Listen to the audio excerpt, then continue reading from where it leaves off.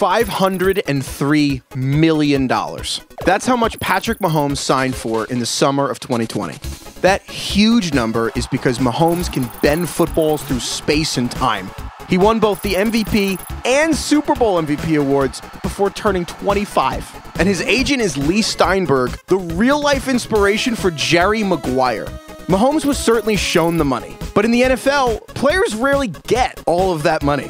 Unlike in other leagues, NFL contracts are almost never fully guaranteed. And understanding the salary cap is like trying to nail smoke to a wall. Mahomes' $503 million figure over 12 years? That's actually $477 million over 12 years. Or is it $450 million over 10 years? Maybe it's $183 million over 6 years? Or just $140 million guaranteed for injury? Why is it so hard to answer a simple question like, how much money does Patrick Mahomes make? Well, that's because we first have to answer a different question. How do NFL contracts actually work?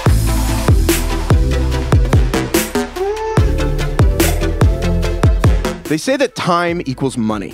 In Major League Baseball or the National Basketball Association, that is mostly true. If you sign a 3-year deal for $5 million, you're probably going to get paid $5 million over 3 years. But that is not how it works in the NFL. Not even close. NFL contracts are, well... It's all a fugazi. You know what a fugazi is? In football, the time listed on contracts is not real. As Andrew Brandt, the former chief negotiator for the Green Bay Packers, told The Ringer in 2019, the contracts become suggestions after the first year. The number of years doesn't really matter. If the time isn't real, then the money isn't real either. And with that, the NFL salary cap starts to look a lot like the code from Pirates of the Caribbean. The code is more what you call guidelines than actual rules.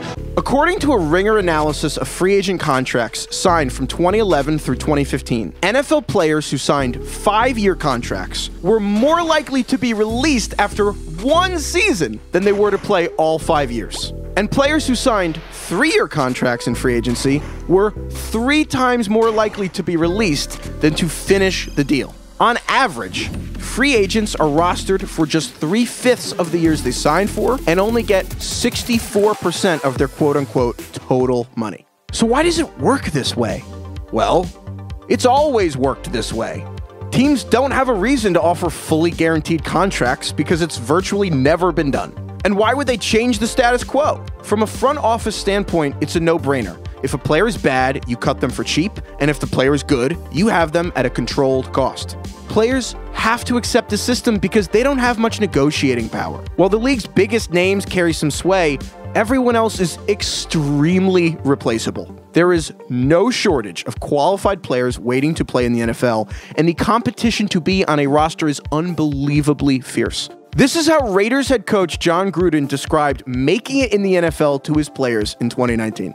You got to end somebody's dream. You got to take their job. You got to take their heart. Players are reminded that their jobs could be taken from them every single day. They also know that one injury could permanently alter their future and their future earnings. So when a franchise is offering them a pile of money, it's hard to say no, even if they know the team could pull the money away like Lucy with a football. And teams are really good at pulling the money away. Here's how they do it. NFL players get paid in 2 ways: bonuses and salaries. And those payments come in 2 forms: guaranteed money and non-guaranteed money. Let's start with what's guaranteed. After landing a new deal, the first bit of money players get is a signing bonus. That number is agreed upon in negotiations and is paid out immediately. Then comes the salary.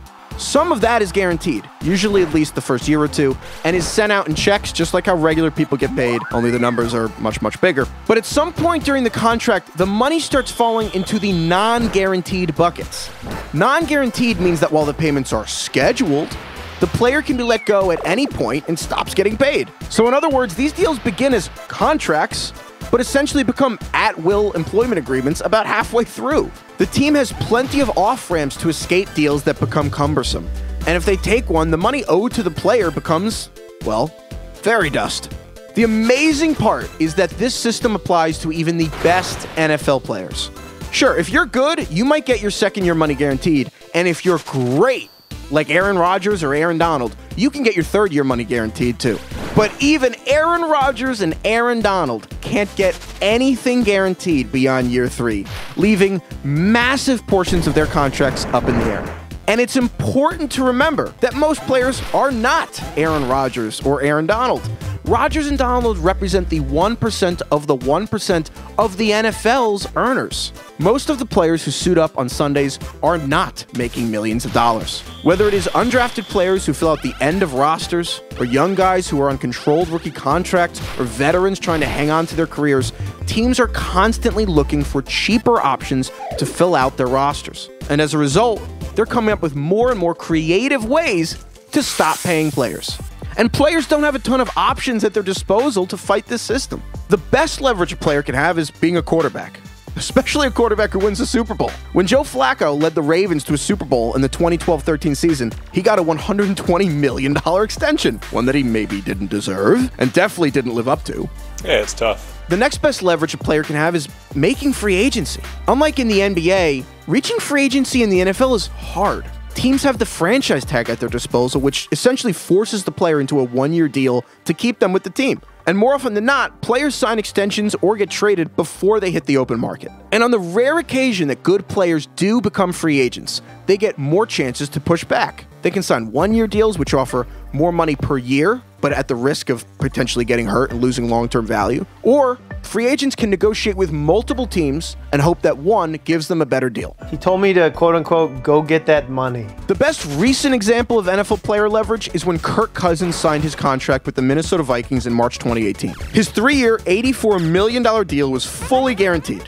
And it was a big deal at the time, literally and figuratively. Cousins got 3 seasons and a hefty salary to boot, but the move was not remarkable because of the money or the money being fully guaranteed. It was remarkable because Kirk Cousins got the money without any portion of it going into those non-guaranteed buckets. Usually, teams would never allow 3 years of guaranteed money without at least 2 years of non-guaranteed tacked onto the end of it. But Kirk Cousins got his deal because he had leverage. He reached free agency and actually had competing offers. What a concept. And he played those offers against one another until the non-guaranteed years were gone. That deal was a massive success for Kirk Cousins and an exciting step for players to see that fully guaranteed contracts are even possible. But nobody has been able to get the 4th year of their contract guaranteed in the NFL. And that's where Patrick Mahomes comes in. Mahomes' deal has something called guarantee mechanisms, which is a relatively new phrase, but it acts as a counter to the system of guaranteed and non-guaranteed years. This structure is more than a dozen years old, but nobody has taken it as far as Mahomes. Mahomes' payouts are not guaranteed yet. Like everyone else, Mahomes really got only 3 years of his deal locked in, but his agent added a catch. Every year Mahomes is on the Kansas City roster, his salary for the following season locks into place. In other words, his salaries change buckets each season, with the non-guaranteed money becoming guaranteed. This is called a rolling guarantee. So if Mahomes is still on the Chiefs in March 2023, his salary for the 2024 season becomes guaranteed. And if he is on the team in March 2024, his salary for 2025 becomes guaranteed. And the same thing happens the next year, and the next year, and the next year, all the way until 2031, when the land is expected to be overtaken by the sea, and Mahomes will own beachfront property in Kansas City. Guaranteeing a chunk of the deal every year for a decade is not the same as guaranteeing Mahomes' entire deal at the time of signing. But it provides Mahomes with a lot of protection. Mahomes would have to be in such a bad situation, either due to injury or the Monstars stealing his talent, that Kansas City would be willing to pay him more than $40 million to just go away. Mahomes and his agent didn't invent this mechanism. Players like Aaron Donald and Carson Wentz have similar clauses in their contracts. But the difference is that they only have it for 2 or 3 years. Mahomes has it for a decade. Obviously, this is good for Mahomes. No kidding. But perhaps the most amazing part about Mahomes' contract is it's also a good deal for the Chiefs. That may sound ridiculous, but locking Mahomes down for a decade at a stable price is like being able to buy Amazon stock at the price it is now every year for the next 10 years. You don't know for sure when it's going to happen, but there is a really good chance it's going to be profitable. And the Chiefs can feel extra confident because the NFL salary cap runs on inflation.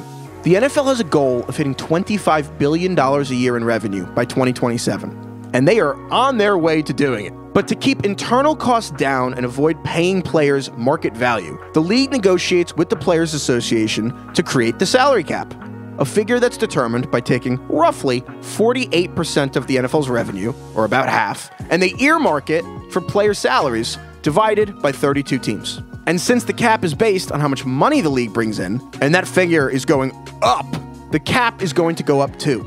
The number more than doubled over the last 15 years, going from $86 million per team in 2005 to almost $200 million per team in 2020. And while the salary cap is expected to drop in 2021 as a result of decreased revenue during the pandemic, 10 years from now, the NFL salary cap could be closer to $300 million per team. So the Chiefs getting Mahomes at $40 million a year sounds like a lot, but by the end of the deal, he could actually become underpaid, at least compared to other quarterbacks. In fact, Mahomes is already making less money than you think. $40 million per year is an average, but he is not making anywhere close to that yet. From 2020 to 2022, Mahomes is making just $63 million total, the same amount as Teddy Bridgewater. That's because Mahomes' 10-year extension doesn't kick in for 2 more years. Mahomes won't make more than $29 million in a single year until 2023, when he begins raking in about $40 million annually.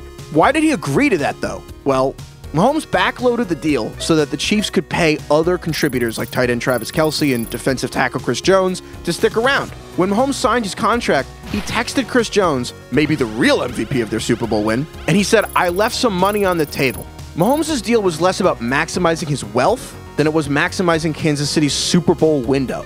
So much accounting nonsense went on with this $500 million deal that it increased Mahomes' 2020 cap hit by just $30,000. Again, the cap is just guidelines. And for all the talk about the deal being worth $503 million, which is closer to $477 million without the incentives, the real number is probably nowhere near that. Mahomes is due $60 million in 2027, but odds are that's just a mile marker for the two sides to renegotiate his contract around 2025, when he turns 29 years old. That means when this is all said and done, Mahomes might have really just signed a 6-year deal for $183 million, marginally more than what Jared Goff signed for in 2019. But Mahomes won't be crying poor. By the time he renegotiates in 2027, he might be asking for somewhere around $50 million annually. It's important to remember to put all this in perspective. Whenever money comes up in football discussions, just know that the dollars don't always make sense. $503 million could actually be $183 million. And for the people that are not Patrick Mahomes, aka the other 99.9% of the league, it's far less than that.